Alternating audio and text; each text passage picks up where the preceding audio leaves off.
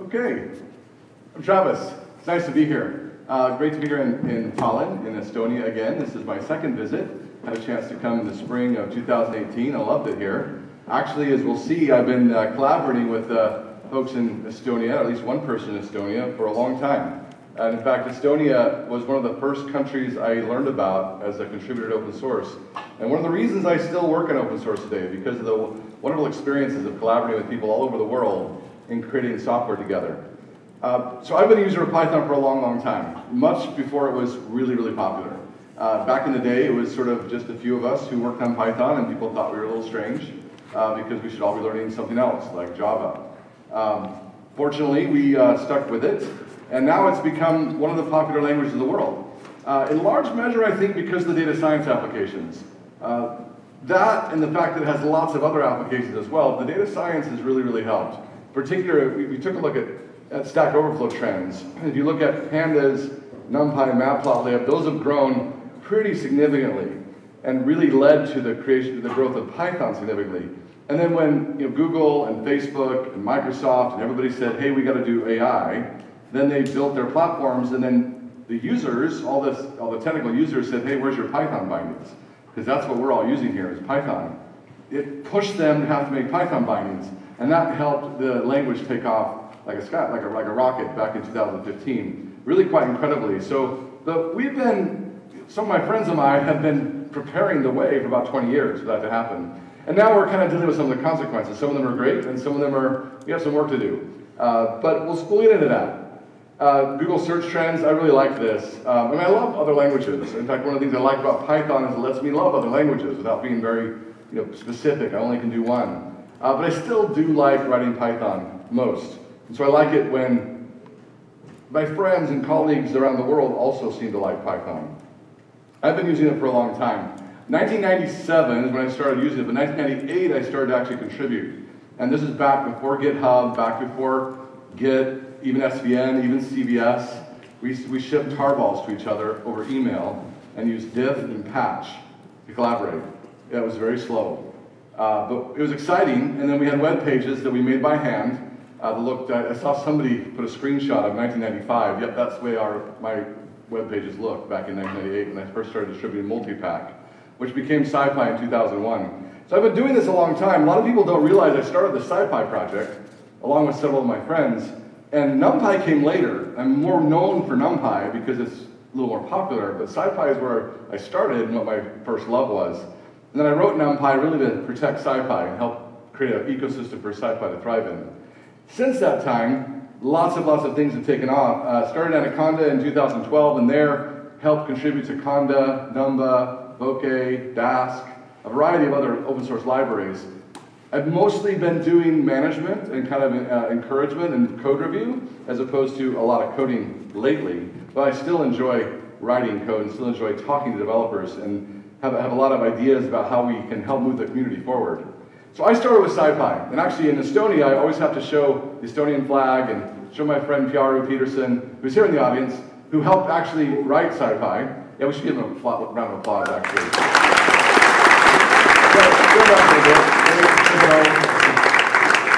This is a fantastic project. It's been around for 20 years, finally reached 1.0, I think last year, is in typical slow style. Used by this number, 128,000, is on GitHub. I don't know how many of those are just test projects that people use, but definitely a lot of folks. This started as my procrastination project as a grad student, like many other projects started that way in Python, and then it became SciPy with the help of colleagues. Piaru was really critical to actually automating most of this. I was there coding by hand extension modules, and I'll show you how you actually build extension modules in C, and that's what I was doing. Coding by hand extension modules, writing them in C, and linking to Fortran libraries. And Piaru looked at all the Fortran available and said, you shouldn't do this manually.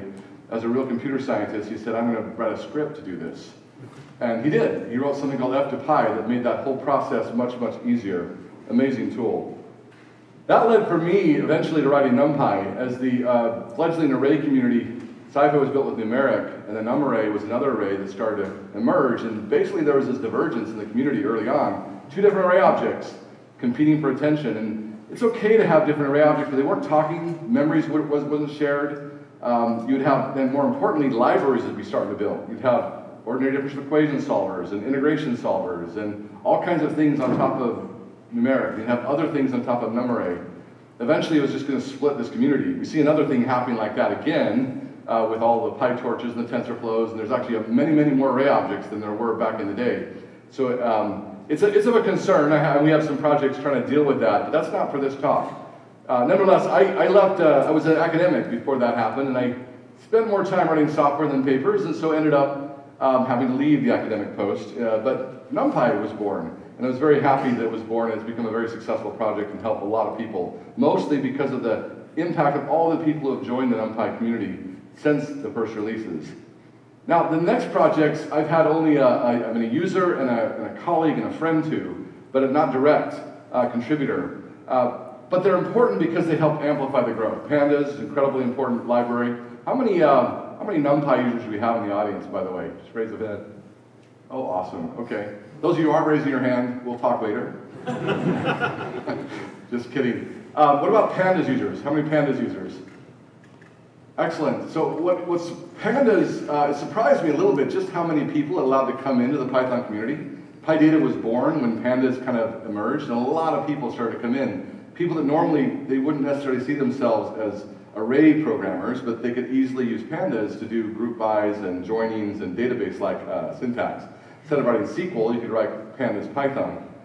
This was created by Wes McKinney while he was employed by AQR, and it's an important lesson because every other hedge fund at the time was also writing a data frame-like library. There are many of them. And as I've worked and talked to many of those investment banks and funds, they all had one.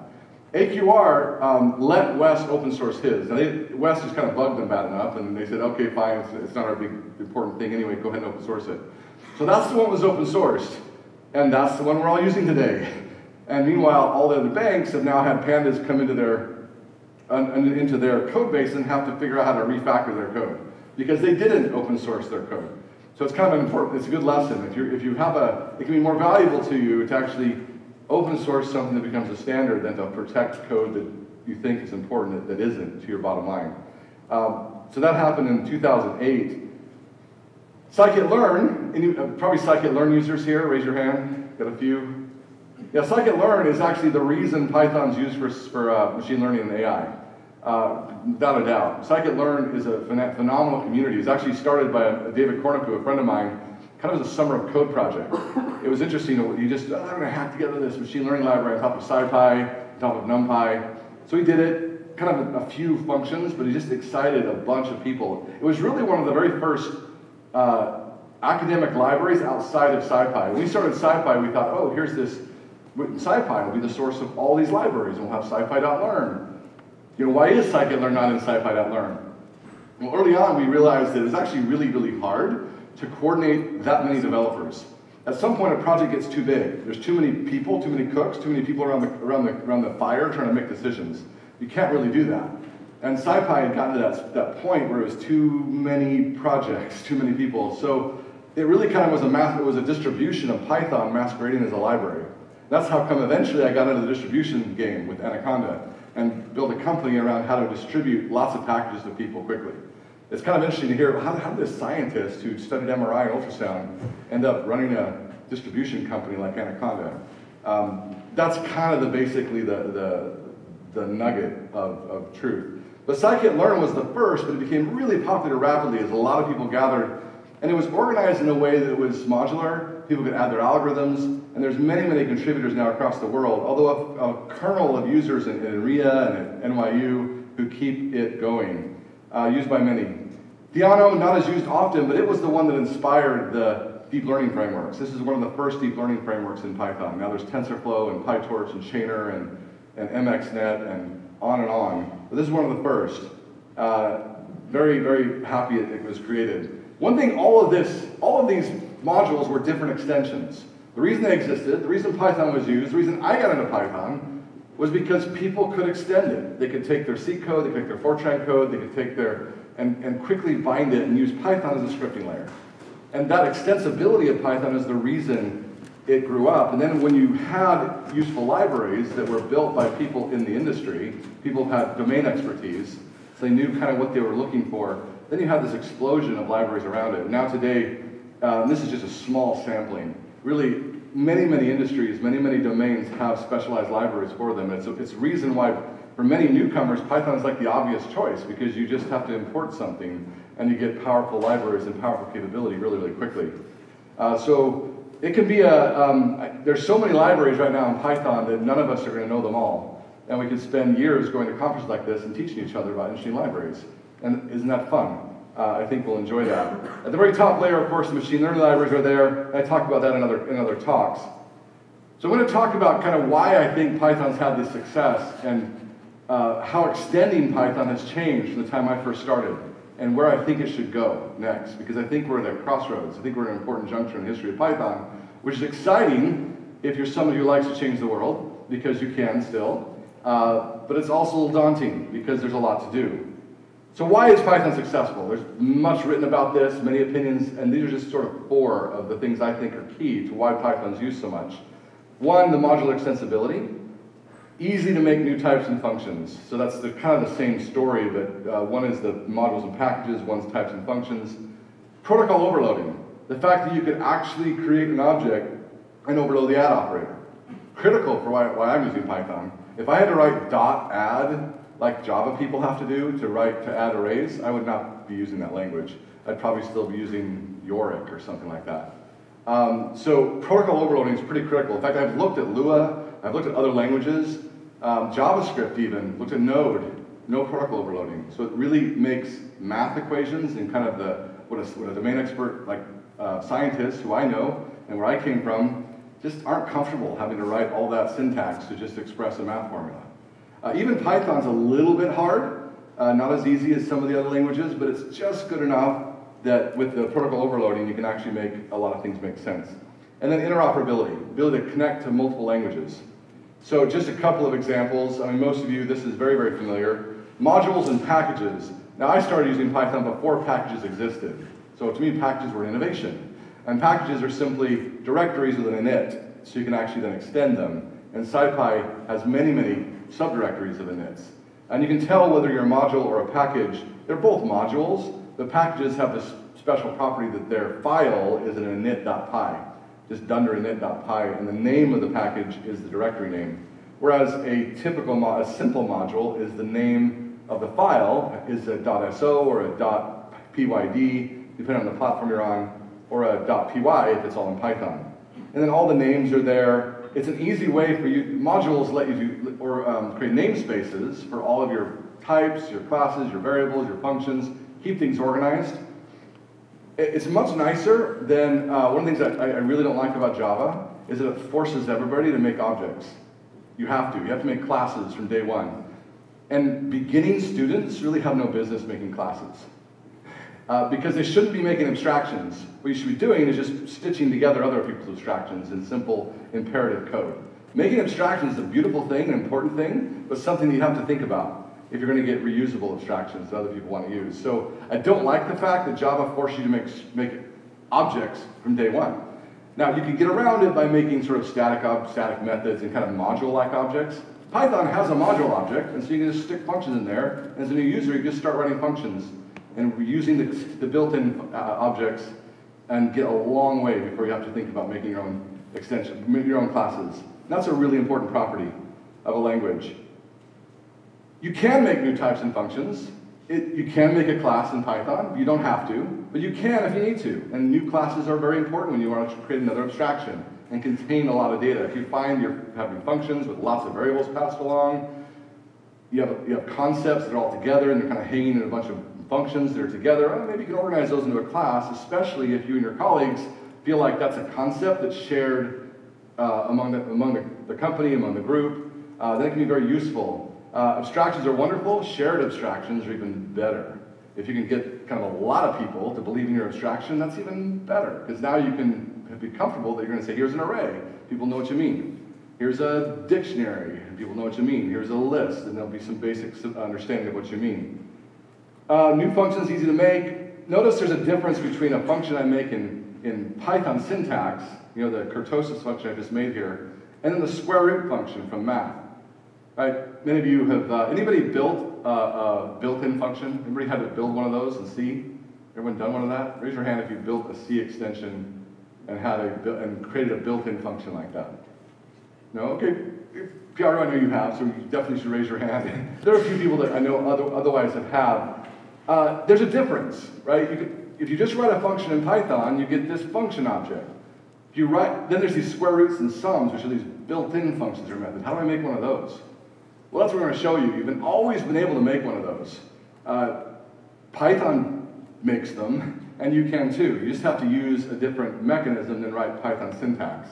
But it's available, and that availability means Python has been extensible at a fundamental level from the very beginning. So anybody can come along and create whatever they want and add it to language in a robust first-class way. And that's a really powerful thing that's made Python very popular in a lot of domains. Of course, particle overloading, these aren't all the dunder methods. Who's heard the word dunder before? Raise your hand. Dunder means double underscore. I think several people have made it popular. It's very easy to say rather than underscore, underscore, add, underscore, underscore, to say dunder add. Right? So it's kind of a simple communication mechanism in English to just describe all of these special methods that if you define them, you're changing the way that your objects interact with Python syntax. So you have the ability to overload the way indexing works, the way contexts work, the way slicing works, the way pickling works, the way addition works. All these operators can be overloaded. That's really powerful, and it gives you kind of some, you can abuse this. There's been some interesting use cases where you can basically bytecode hacks, you can interact, you can do some amazing things if you're clever, but you can just do some really normal, useful things as well. So finally, interoperability. This is my opinionated list. There's actually literally dozens, hundreds, actually, ways to extend Python using various languages. These are the ones that I'm familiar with that I recommend. So C, C++, Python, Numba, CFFI, C-types, Boost Python, PyBind 11. Very popular, very useful, definitely something to look at. Any Fortran users in the audience? Piaro, you and I? Yeah? Fortran's still pretty powerful language. I mean, a lot of people think, oh, Fortran, isn't that dead? Well, not among the scientists, it's not. You'll take their Fortran out of their cold, dead hands. Or until you give them something that's performant and is easy to write. Now, Fortran in small doses is actually fine. Where Fortran gets dangerous is when it's trying to make main programs in Fortran. You try to build data structures and crazy, all kinds of async I/O in Fortran? No, thank you. Array computing in Fortran? Definitely. It's a lot easier, in fact. It's a lot easier than some other languages. Then with F2Py, it's super simple to take Fortran code, Fortran 90, Fortran 77, and link it with Python. That's been around for 10 years, good grief, it's been 15 years now. It's been a long time. And it's still popular, a tool from Piaro. Rust is emerging. I actually think Rust is interesting. I know there's a talk on it this morning. Rust is starting to be a very useful way to extend Python. It's still early, still new, but Rust, Python, Py03, I'd probably look at it. Instead of reaching for C or C++, I'd probably reach for Rust right now and see if I could build an extension using Rust. C#.NET and Java, I wouldn't go and reach for those languages if I had to write an extension to Python, but they exist and there are tools in those languages, so I might want to reuse those tools. And for that, I actually recommend Python for .NET, Python.NET. It embeds the .NET runtime and then calls it from Python. And there's a similar tool, Py4j, JPype, Java Bridge. They all three do similar things. Embed a JVM and then call that from Python and allow you to mirror objects between them. So lots of interoperability tools that make Python easier to get your job done. So that's pretty cool. All right, so now I'm going to talk about how we extended Python in the past and go over. So I thought about how to do this. You know, should I show SciPy? Should I show NumPy? Should I show all the pain I used to go through? Really, what I got good at was extending Python in C. Like that was probably my #1 skill. I'm probably one of the best people at doing that actually, because most people don't do that anymore, thankfully. But I started to do it early on. And in fact, it was actually cut and paste programming that taught me. I was a C programmer. I knew how to write C. Not a superior C programmer, a capable C programmer, not fantastic, but capable. And there was a gentleman, Michael Miller, who just released his package Table.io on the net, and this is in April of 1998, and I remember I saw it, I could look at it, I could read it, I could download it, I could see what he did.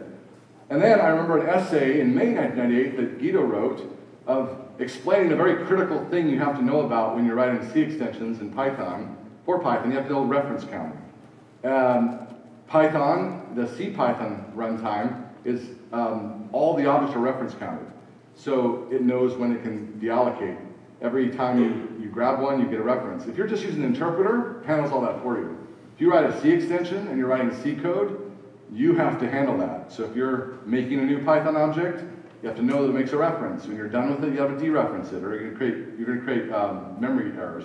You're going to create a lot of challenges. So he wrote that. I point this out because it illustrates documentation gets users.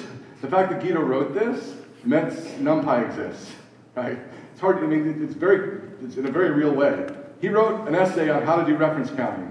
So I know as a developer, it's hard to do documentation. It's hard to kind of put the effort into actually documenting what you wrote and what you did, but it's very important because developers don't use undocumented code. When I wrote NumPy, probably the single best thing I did was also write a book called Guide to NumPy. I just kind of went through in detail all how NumPy works. And it did many things. It made me do documentation-driven development. So I had to make sure the code did what the documentation said it did. And then it also just put it out there so people could just read that documentation and know how NumPy worked, as opposed to trying to figure out from the code or something else. So it's very important to document your code. The other thing is to share your work. If you share your work, I mean, Michael doesn't realize the impact he had, didn't realize the impact he would have. But he did, because he shared his work, and I could see it, and I could cut and paste it. So share your work, document your code. It makes a huge difference in the world. That led to my very, very first contribution called NumPy.io, which is an extension module in C. So I'm going to go through how you do that, and how we did that in the past. I'm going to use, not NumPy.io, I actually don't know where that code is. I might have to do some searching. But there's a really good library from a friend of mine, Elon Schnell. He was the one that built all the first versions of Anaconda. I've worked with him for a long time. He's a German engineer, likes things to be handwritten. He would not be one to use some of the later tools. He likes to write things raw. But he wrote basically something called bit array, which gives you very efficient arrays of booleans. So if you have an array of falses and trues, it'll compress that into bits and just store it in bits in a big vector. And so it's accessible from Python. He wrote this library. It's an extension, a new type in Python that he created in C. So I'm going to show you that code basically and how it's done. So you can see it basically, you can add falses and trues, you can do slicing, you can create new arrays. There's an encode and decode that's actually probably pretty interesting if you ever do Huffman encoding, or any kind of encoding where you have to take characters and exchange bits with them. So bit array is actually a pretty useful library for many of you. How does this work? So let's first look at the Python side. He actually made this a package. So bit array is actually a directory with a dunder init in it. And the dunder init effectively has this code. I've removed a bunch of doc strings. It basically has this code. So from bitarray._bitarray, so there's this other magical _bitarray file, he imports _bitarray, bitdiff, bits 2 bytes, and _sysinfo. So those are four things he imports from that other magical module that's sitting somewhere. And then he just makes a class, a Python class, bitarray, inheriting from this other thing called dunder bitarray, they imported from that magical module. And then just adds a few more methods, adds some dunder functions to make it raise an error if you try to take your bit array and convert it to an integer, a long, or a float. And you can look, and if you look at bit array, the MRO, the method resolution order, so it's just kind of seeing what kind of class this is, you can see that it inherits from a dunder bit array and then from object. So dunder bit array is another type that inherits from basic object. And then you can look at this bit array bits to bytes, and what do you know? It's one of those built-in functions or methods. So bits to bytes is apparently some kind of function written in a compiled language they don't have a Python source code for. Right, that's what that tells you. And then sysinfo is another function which returns some numbers. Okay, interesting. I clearly ran this on a 64-bit machine. So this is what the basic initialization function of that dunder bit array file. So here we have a dunder bit array file that we're importing from, and that file is a .so. So it's a compiled function. And inside that function is a very particular C function called init, well, it depends on whether you're Pi3K or Pi2K. One nice thing about this code, and it's available online, you can look at it in Elon Schnell's directory and you can see the full file. But you can look and see that in Python 2, we used to do it differently than Python 3. So I'm highlighting the Python 3, but Python 2 is there. It's looking for this pi_init done underscore, then whatever your module name is. So that's how Python loads your .so or your .pyd. The Python runtime will look for that. It'll load that shared object using the standard system shared object loader. And in that binary, it'll look for a particular symbol, something called pi_init under whatever your name is. When it finds that symbol, it'll execute that code. And that code needs to do things. It needs to basically initialize the module. And in this case, the module functions are stored in this table. And this table is basically a list of strings, C functions, and kind of how I call the C function, methvargs, metho, methnoargs, and then a documentation string. Right? That's how I define a function in the compiled code, is I build a table like that, and I insert it in the right place when I initialize the module. So that's, anybody can do that. You've been able to do that for a long time. You can do it today if you want to build new built-in functions or methods. An example of a built-in function or method, a very simple one, is that sysinfo. So the sysinfo C function, and I know everybody here may not read C, but if you kind of look at it, you can kind of get a feel for what it does if you ignore some of the curly braces. It returns an object. Everything going to Python land returns a Pi object, a pointer to a Python object. And then it has this function PyBuildValue. Okay, I guess if you saw before, I returned this tuple of 5 numbers. This is telling me how I create that tuple of 5 numbers. I, L. So integer, integer, integer, long integer. And I get that, well, I just returned the number 8, the size of, size of, size of. It's a bunch of size ofs. So that function just executes when it compiles. It tells me what the size of on the compiler on that platform was. Now there's a different mechanism for adding modules in Python 2. And then importantly, at the very bottom of this file, you see this, something happens here. I have a bitarray type. I've made a new class, bitarray. And that's what this dunder bitarray here is. So it's not one of those modules, it's a bitarray class. You can see I have 3 names here, bitdiff, bitsdevice, and sysinfo. Those are imported as functions. Then I import this other thing, dunder bitarray, which is added as a type. So that's a new class I've just made. So instead of writing class bitarray in C, I had to do something else to add this new type. And then I add it to the module using that C API. So that's how you build an extension module, a module that's written in C, with a .so or a .pyd. And if you look in your Python directory, you'll see, wherever it is, you'll see a bunch of modules that are actually written as .sos or .pyds, depending on what platform you're on. They're binaries. They're just symbols in there. Those symbols were compiled from a language, could be compiled from any language, but usually it's C, and they're producing those symbols that do these specific things at a low level. So a lot harder to write this, right? I mean, it's not quite as fun as sitting at the command line typing in Python. You're doing a lot of, okay, you write this code a particular way, I missed a bracket, missed a semicolon, missed something, have to compile, the whole compile step. So building this tool is not that easy. Using it, however, is very easy in Python. So another example of a C function, this one here, sysinfo had no args, meth no args. On the next page, I show bits to bytes, which has 1 argument, meth 0.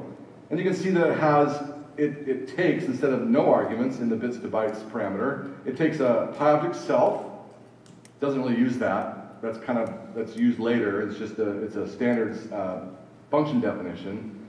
But the PyObject v is the argument passed to bits to bytes.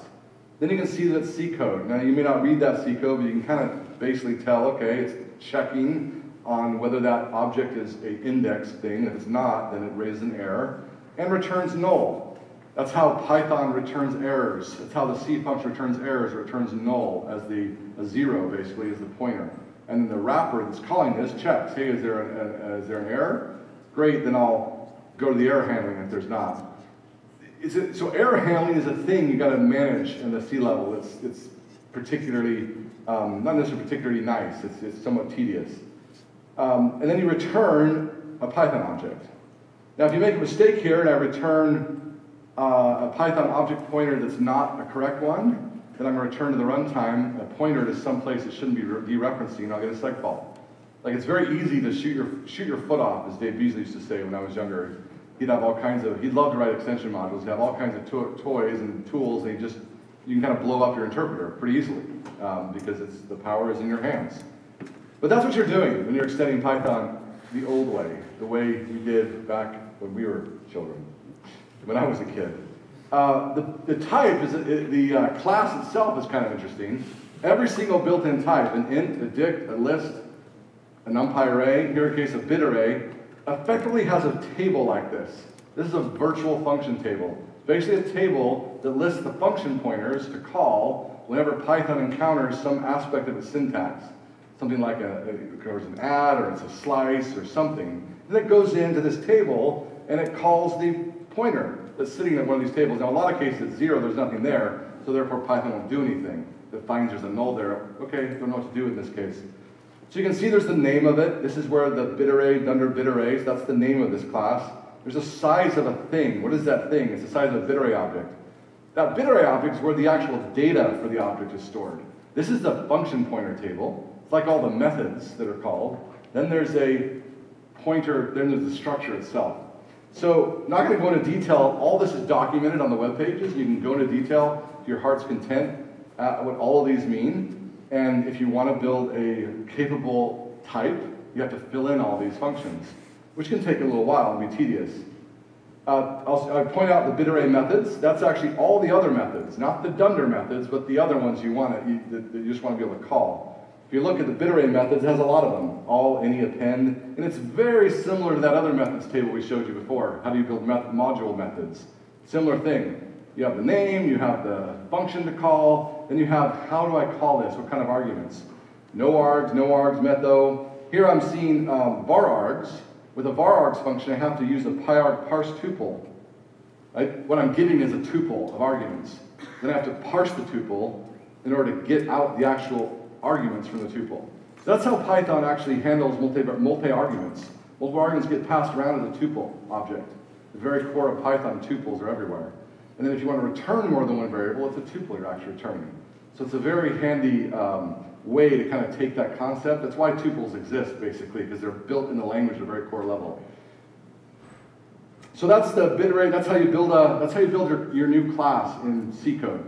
Again, a lot harder than doing it in Python, but now you're able to write C functions and take advantage of compiled code. You can do that. It can be as fast as you want. People say Python is slow. You can build something in Python that is not slow. NumPy is not slow, and because it's built like this. You can easily build something that's not slow in Python. And you can also do things like release the GIL. In the C API, when you write C extensions, you don't have to have a GIL. You have it by default, but you can get rid of it. You can release it if you're calling a section of code that doesn't use the Python runtime. Mostly that's not doing reference counting. That's when you know you can release the GIL. If you don't have to do any reference counting, you don't have to access the C API. This is the bit array object. It's basically the thing that stores the data for your object. So in this case, it's storing the pointer to all the bits that are in the bit array. Some extra information like how much is allocated. There's this, every single Python object has this PyObject base, PyVar object base in this case, which has a reference count and a pointer to the type object table. That's a PyObject. Everything in Python is a PyObject, and what it is, it has a reference count, and then it has a pointer to this big structure of function pointers that tell it how to behave in certain scenarios. And that's the Python type system. And then these var objects also have op size. Things like lists, things like strings, they'll have that size also built into the var object. And bit array has one as well. So there you go. That's how you extend Python. That's how we used to do it in the past. We'd write, you can still do it today. Bit array still exists. You can still write code like this today. It's very powerful. You have access to all the machinery of Python itself. All of Python's objects were built this way. Everything in there. So you can go in and look at the Python code base and look at the dict object, look at the list object, look at the string object. It's all written just like that. And there's this huge C API that implements everything you need. You're literally extending Python with new built-in types and functions as if it came with Python itself. It's incredible speed, as fast as the machine can work. Downsides, and there are some. Reference counting. You have to do it manually, and you'll make mistakes, many of them, until you get really good at it. And even then you'll make mistakes. Error handling, it can be tedious to handle errors. You're constantly checking for different returns, making sure the return's not null. If it is, propagating errors. It can be difficult to keep track of where your errors are, and therefore, when people call it, it can also be difficult to give really good error messages. And then changing those error messages means you're recompiling code, because those error messages are built as static strings in your binary. And so there's a lot of, error handling can be a lot longer. Initialization, you have to make sure to initialize everything. A lot of bugs come because people just, oh, I'm going to assign this to a new type, forgetting to initialize the bottom of the structure. So now it's just random bits instead of a 0, for example. Those random bits, later on, the runtime says, oh, I'm going to point to that place and do whatever it says, or jump to that part of code that says. Psych vault. So you have to make sure initialization is taken care of. Then the big problem that's emerging is now other runtimes, PyPy, Rust Python, they can't use your tool. Your tool is built to work with the CPython runtime, and that's it. And that's so those are kind of big downsides. So we'll keep that in mind. So today, what do? How do we extend Python today? Okay, this is my opinionated view. If I were to start over today with what exists, first I would just write my code in Python unless I absolutely need more speed, and just use existing extensions. There's so much out there. It's probably rare you need to write one, actually. And if you think you do some more Google searching, or ask a friend, or ask on the internet. There's probably something out there that does what you want to do faster than you could think you could do it. All right, now if you really do need something, you might, depending on what you're using. If more speed is needed, use Numba. Numba's a fantastic tool. Who knows Numba? Raise your hand if you've heard of Numba. Really? All you guys just scared to admit you don't know it? Okay, definitely find out about Numba. It's a powerful tool. You can actually write code as fast as C++ and C just by using Python syntax. So it's a very powerful tool. I would also use Python. If Numba doesn't fit the bill, and Numba wouldn't cover every case, then I would use Python. Who's used Python? A few more, okay. Well, definitely another tool to look at, because Python is a very easy way to write Python-like syntax. And then what I'm hoping will become more and more useful is MyPy. It's still, MyPy, who's used MyPy? I've heard a few of folks.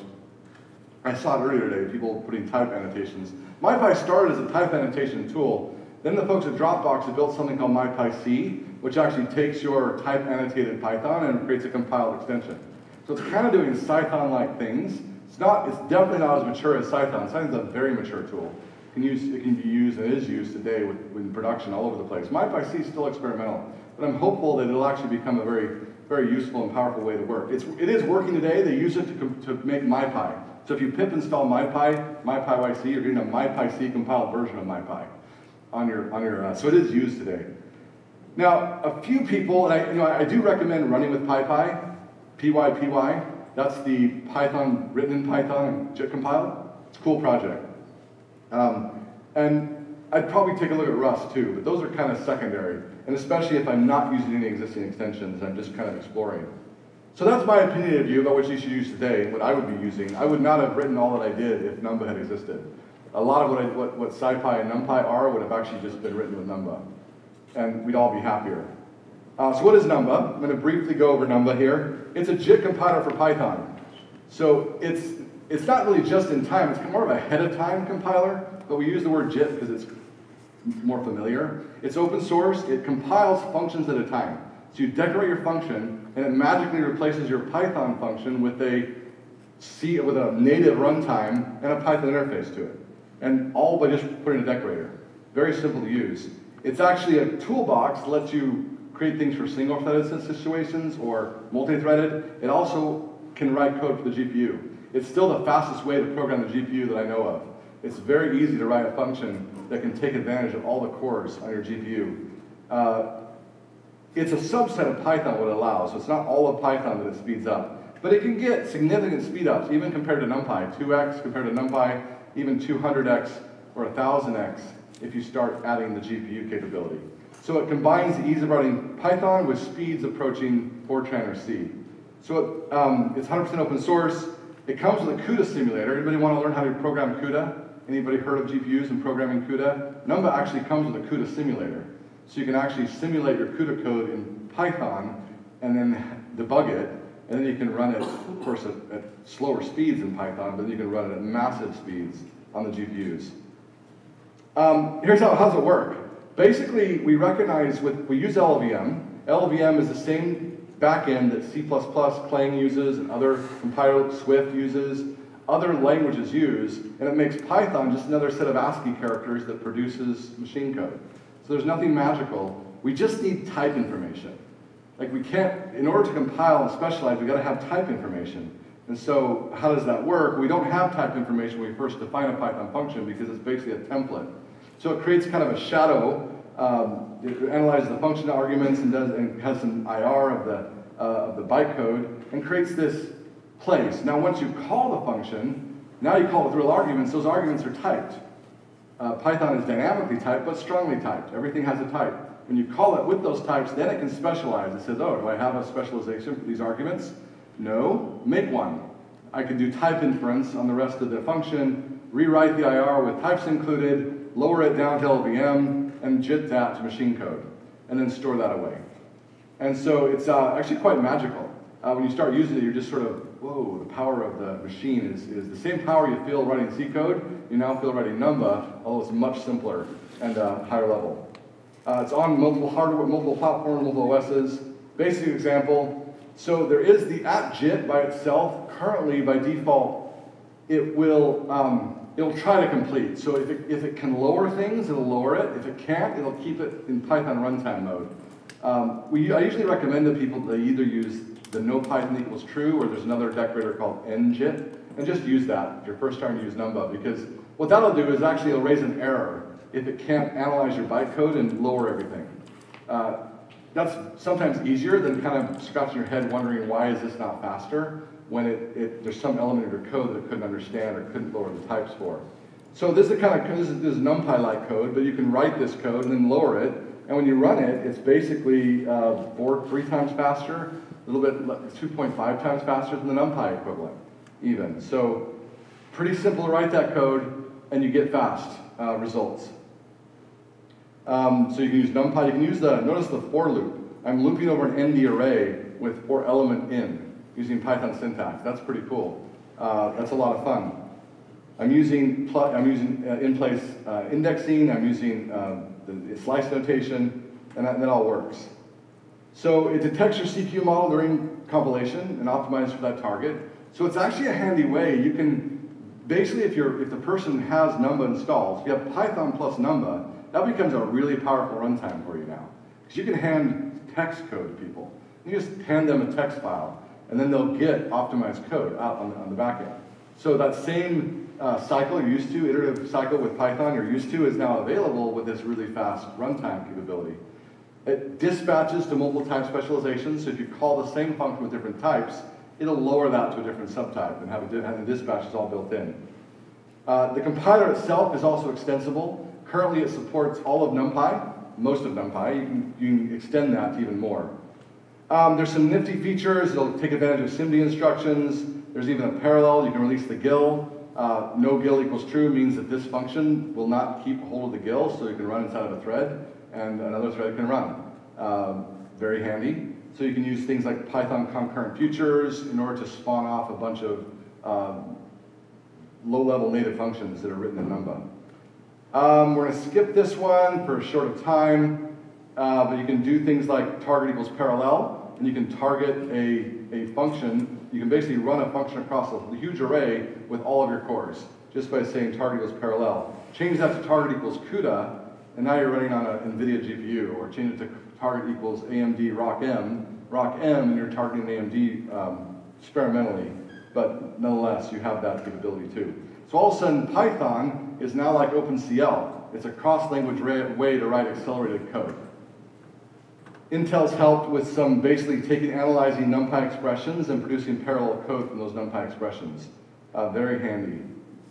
And there's a P range, which is similar to OpenMP's ability to loop over in a range and parallelize the body of that for loop. Okay, Python. I'm going to quickly go over Python. Python, here's a couple of references. A book by Kurt Smith, a good friend. His SciPy tutorial on Python is excellent. Many of the things are borrowed from there. This is just basic use, giving you an idea of it. So Python is, you make a modification, you make a superset of Python, typically with a PYX extension, You can just write Python code, and Python will work on Python code. What it does, it takes your Python code and translates it to C API. Gets rid of the interpreter, basically, and just translates all these object calls. It does the same thing as your code would have done. Now that's not, it gives you maybe a 1.5 to 2x speed up right away, but the real power comes when you start to do C-level kinds of functions inside. There's a setup.py that'll Pythonize that code into a C extension and then build it. If you're using a notebook, there's a Python magic and loadex you can run. So that's basically how you use it. You have to translate the PyX to something. So there's still a build, a compile loop. It's not quite as simple. But if you look at the PyX file, it looks a lot like Python, except these cdefs everywhere. Cdef is where you define the type of variables. So once you define the types, then it can know what to do. If you're using C++, you can actually use some of the C++ standard library. It's available. You can define libraries like that. It'll use that then and translate that to a C++ file and import the standard library to use it. So some people really like Python for extending and embedding C++. You can create an extension type. So that big long list I showed you for bit array, you can just write a class definition in Python and it does the equivalent. And it gives you all those function pointers without you having to do that work. So it's very easy to build an extension type in Python, like that bit array example. And then you can also do things like anything that works with PEP 318, which is a buffer protocol, uses memory views. You can describe those with this special syntax. So Python gives you this power and ability to write very fast code with Python-looking code. It's a change of the language. It's Python. It's strictly a superset of the language. MyPy at MyPyC, very experimental. This is effectively, you can think of it like a Python, but using type annotations. Python happened before type annotations existed. So you ask, well, why do you use the cdef here? Why not use something else? Well, there was nothing else. So they created something. And now that type annotations are a thing, MyPy lets you take and add typing information to a file with comments, if there's not an obvious place to put it, or with the type annotations of Python 3. So you can tell what the inputs are, what the outputs are going to be, and then you can write code that tells you what the types are going to be. And MyPy is generally used for linting, or just looking at the code and making sure what you want it to be. But it can be used to make it faster, and that's what MyPyC is. All right, so that's what people do today, or what I recommend you should do today. What about in the future? Where should we be going? I only have a little bit of time, which is good because I can't predict the future, and I only have a little bit to say about it. So this is all intentional. Today we have this massive community of libraries that are really cool for doing data science, for doing deep learning, for doing everything you care about. But if you're a PyPy, IronPython, Jython, MicroPython, RustPython, there's all these extensions, all these new runtimes in Python, they all can't use it. PyPy has been a wonderful project, struggled to use any of this stuff. And that's been a real drag, actually. More than that, a lot of companies are trying to figure out how to make the Python runtime better. And these C extensions are a real drag on that ecosystem. Like you can't change the Python C API because everything uses it. And so you basically, anything change you want to make, you have to kind of rewrite all the extensions. So it's this massive anchor, actually, on the Python runtime. So Python C API kind of bad now, actually. Even though it was good and it helped a lot of things flourish, now that biggest strength is our biggest weakness. In that we can't, how do we move forward as a language community with all these extensions? So what do we need? What I want to see, what I'm interested in seeing, what I'm interested in promoting, is a way to extend Python. Let's change extending Python, hide the C API, show people how to write Python in a way that targets multiple runtimes by default. So write your extension this way, and what do you know, you'll get something for RustPython, PyPy, CPython all at once. And the ability to add new runtimes, so that JavaScript, bot via whomever can actually add the runtime, and they'll know the extension modules will come along because they're all written in a particular way. So, and then we need the NumPy community to move to that stack, and then everything else to move to that stack as well. This is a 5-year journey. 3 years to kind of build the thing, and then another 2 years to get the first wave. This is a Python 3 style initiative that has to be done. But it's an important initiative. It's something I think we absolutely need to do. I've talked to a lot of people in the Python community. They're super excited if we can make this happen. We just have to rally the support. We have to rally funding. We actually know the people to do this. I've already talked to the right people, Armin Roger, Armin who wrote PyPy, there's the Python folks, there's people in the middle. If you're here and you're involved with this, let me know. Talk to the Python core committee. Everyone's excited. We just need money. There is early hope. Some of those folks have actually started to look at the C Python and say, how do we fix this? Hey, let's change PyObjects to this HPy, to this handle. No problem can't be solved without another layer of indirection. Right? It's kind of a solution in that direction. My proposal is we need to basically look at Python and MyPy and put them together and have a baby. We need to have MyPy with type annotation, but a tool that is as powerful as Python, but with MyPy syntax. And basically a subset and a DSL, an embedded DSL in Python that is how you extend Python. So borrow heavily from Python ideas, but I think you have to fork it and make a new parser, partly because the Python code base is really difficult to change at this point. But I think they've got tremendous ideas and a lot of work, and we should borrow from it as much as possible. Numba's also there to borrow from and to use and to connect with this. At the same time, clean up from below. So how? Just $5 million. I think for $5 million we can get there, and we're working on that. Quansight Labs, a new initiative. We have a concept called cooperative community work orders, and with 250K commitment from 20 companies with 25K to start, we can do this. The people are there, the need is there, the energy is there. We just need to get companies behind it. So it's at Quansight, we have salespeople, marketing people. We're just rolling out this proposal, and this is what Quansight does. We take on big proposals, big ideas, and we try to bring them to market. And try to do it just like we've been doing for a while. So that's our approach. I believe we can do this. If you want to get involved, ping me, let me know. I'm excited about this, excited to do it. Open Teams is a way we're going to try to help. Open Teams is about creating initiatives, a new platform for developers. Go to openteams.com, sign up, and build your portfolio, show your interest. In fact, if you're interested in doing some of these proposals, just sign up on there and ping me, and then let me know and I'll connect you to the effort. All right, that's it. Quansight Labs is where I work. There's a bunch of stuff I do, won't go into all that, but if you're interested, come talk to me and we'll talk. Thanks everybody, appreciate the chance to get to talk here.